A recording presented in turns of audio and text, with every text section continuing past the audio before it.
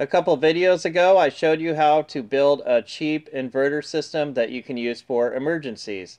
And today I'm going to show you a much more robust and permanent solution. And I'm going to be building that with one of RoyPow's golf cart lithium batteries.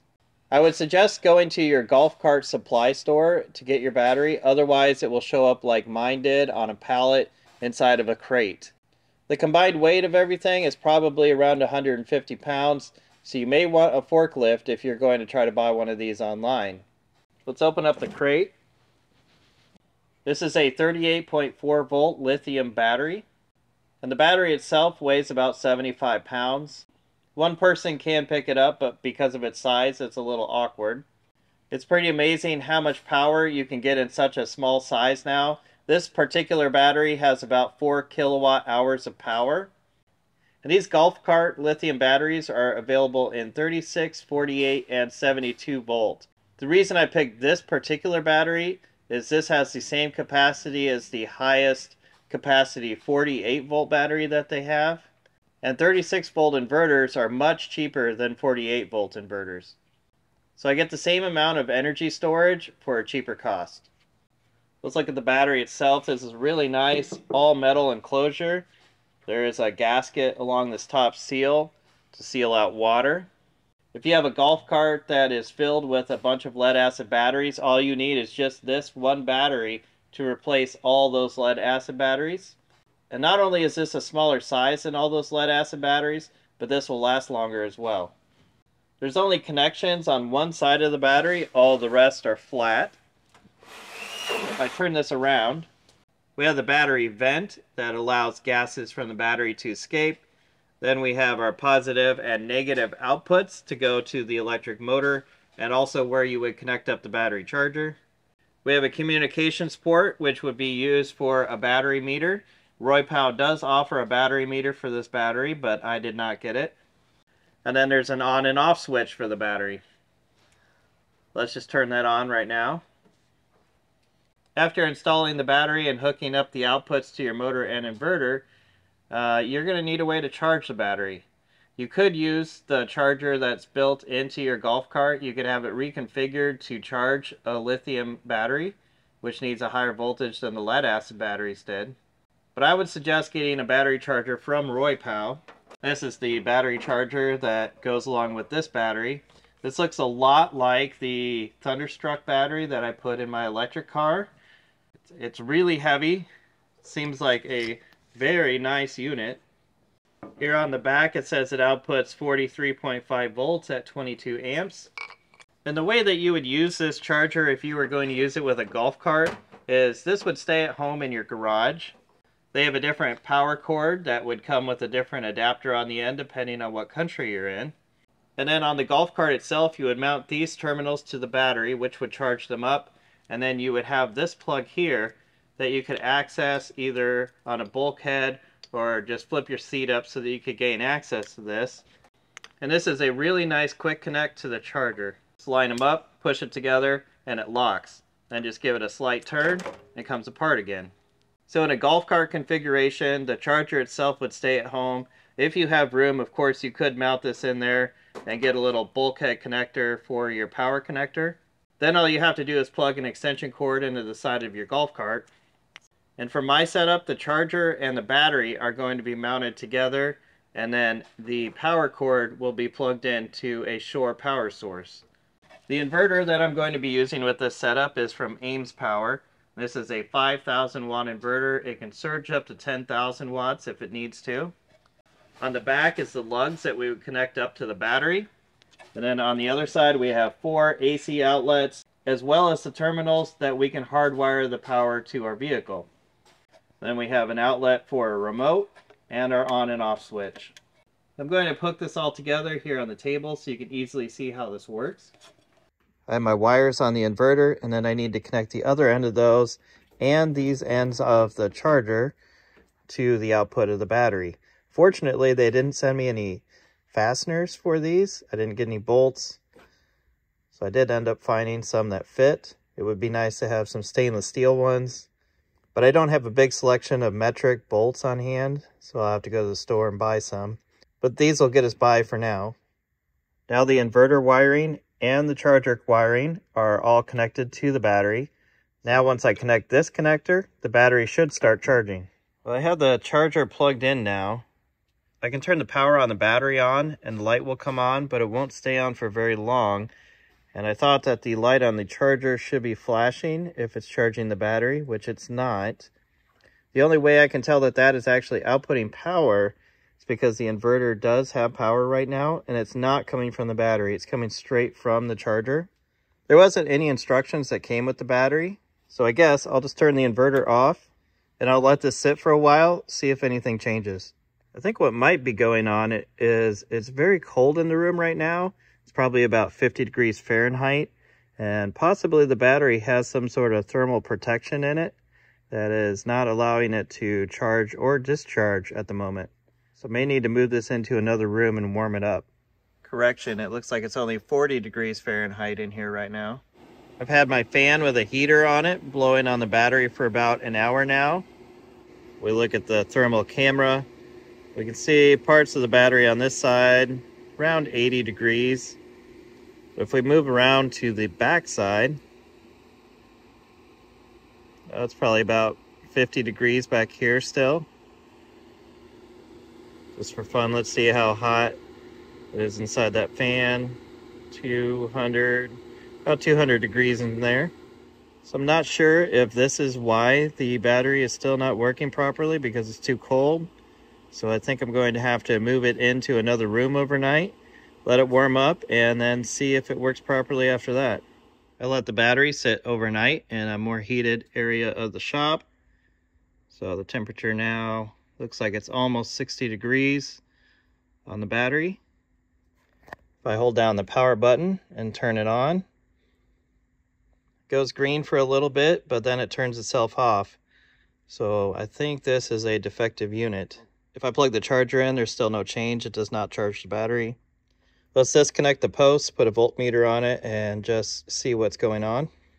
So this is interesting. I hooked a voltmeter up, and it's showing that it's outputting 12 volts right now. The power's off. Let's turn the power on, see what happens. No change. Let's hold it down. There we go. We did see it jump up to 30 some for just a slight second, but then it turned itself back off again. There wasn't any instructions that came with this battery. In the instructions I looked up online, there wasn't any real troubleshooting guides, so I'm not sure what's going on here. Just saw it turn off. Let's try that again. Try to watch the voltage. Yeah, it jumped up to 38 volts there for a second. But apparently when it's off, it's still supplying about 12.7 volts, which is interesting. Light's still on, but it's only outputting 12 volts still.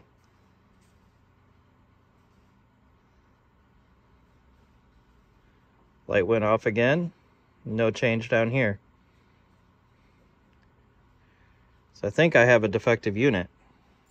I've been on the phone with tech support from RoyPow, and they've been really helpful. They've gotten right back to me, and they sent me this device here. It's got a little white box. On the other end, we can connect it to the battery, and then it has a USB on the other side. I needed an adapter to adapt from USB-C to USB-A to use this with my computer. But let's get this connected, and then we can actually log into the battery. We can see all of its parameters, and we can also bring up the history and see all the logs. Let's do that now.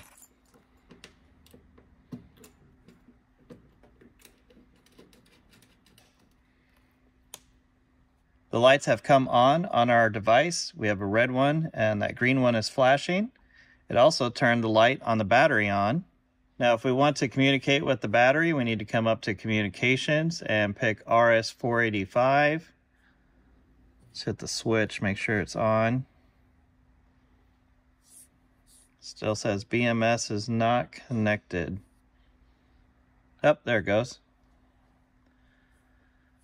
So our state of charge is 14%.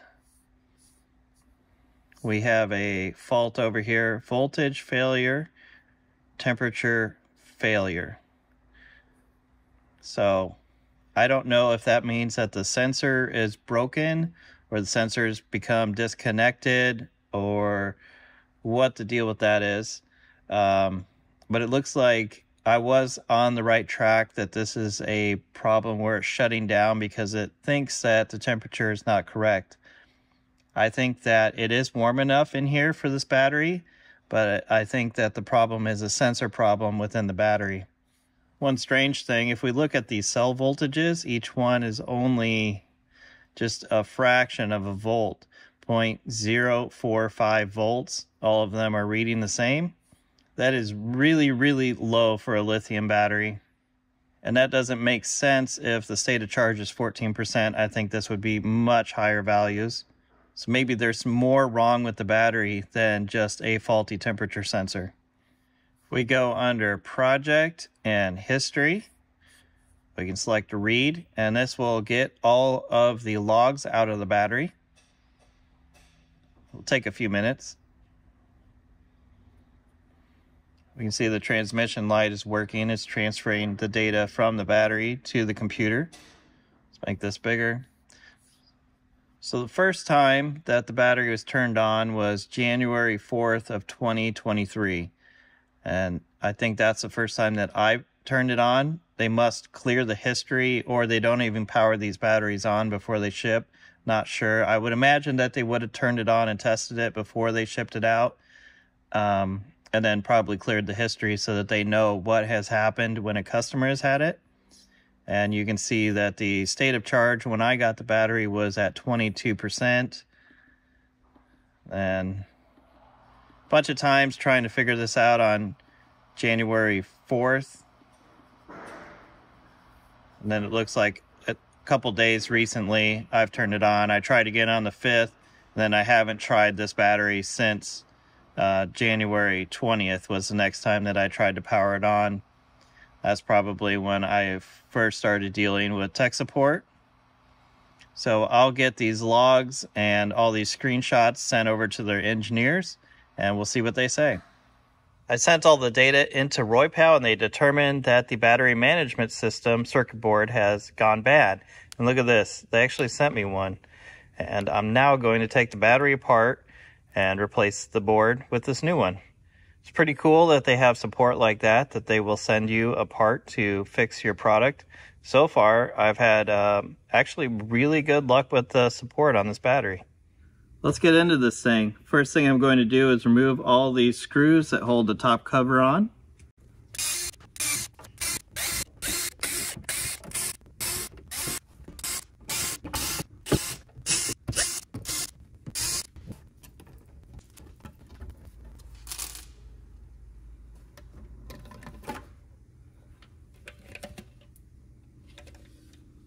Now I'm going to cut these cable ties off.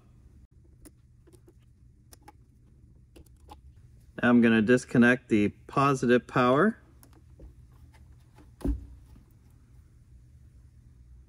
And these connectors, which I assume are detecting the cell voltage of the cells in the battery.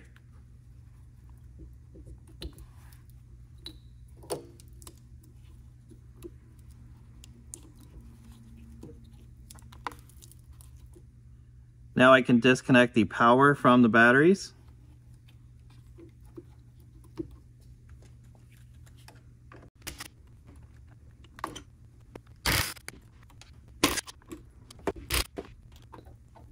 And there's 4 bolts holding each battery in.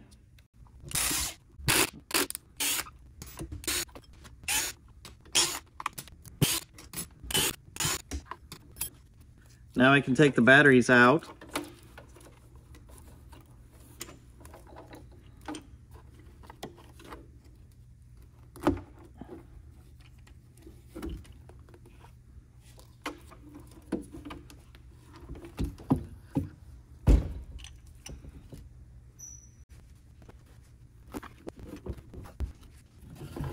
We're left with the BMS over here.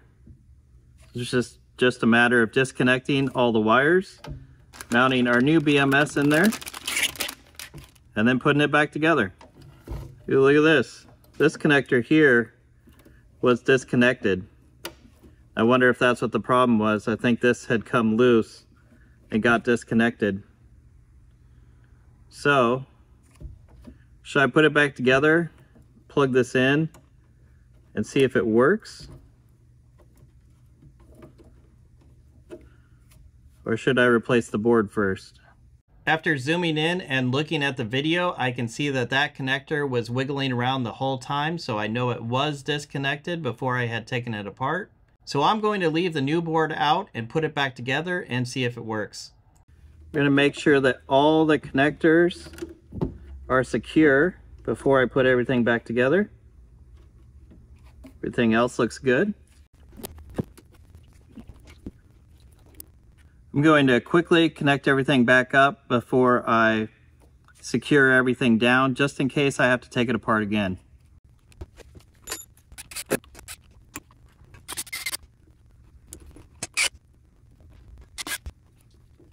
I think everything is reconnected.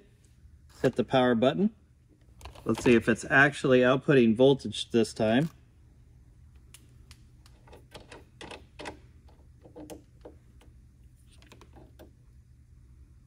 39 volts, so that's good. I think that fixed it. I can secure everything back in.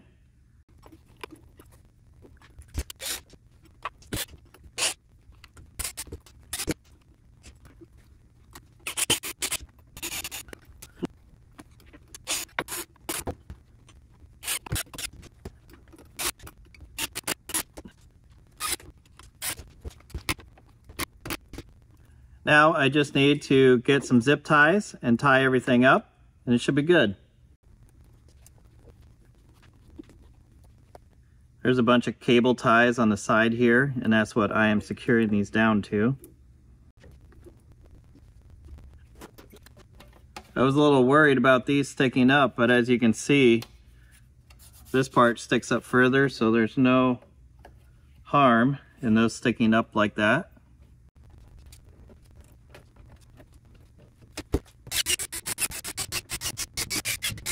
Let's try this out again. Let's try the charger first, because last time when I connected the charger, the fan never spun up. It didn't do anything. So if the battery is working now, hopefully the charger will start to charge it. It turned the battery on, which it did before.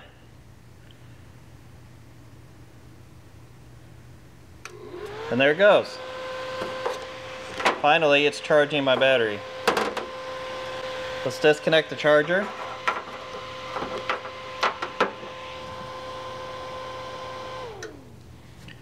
Battery's still on. Let's try the inverter now. So that's that we have voltage this time. The inverter should be on. Let's find something to plug in and test this out.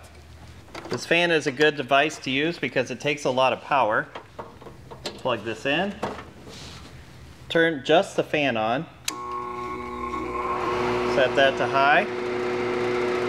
Looks like we're hardly using any of the power that this inverter can supply. Let's turn the heater on now. There we go. We saw the voltage drop slightly, but still no problems powering this fan with the heater. In the other inverter setups that I've shown, this fan takes about as much power as the inverters can usually supply. But it's running off of this battery, no problem. This is an extremely powerful battery, and for a day trip or a small weekend trip, this would be a perfect setup. Everything that you see here on the table can easily be transferred into a motorhome, a boat, a trailer, a cabin, wherever you want to have power. This is a very powerful battery bank that will power devices for quite a long time. Then when you want to charge it back up, just plug the charger into a generator or another power source. It will recharge the battery and you'll be ready to go again. If you want to see more videos like this, comment below and click subscribe.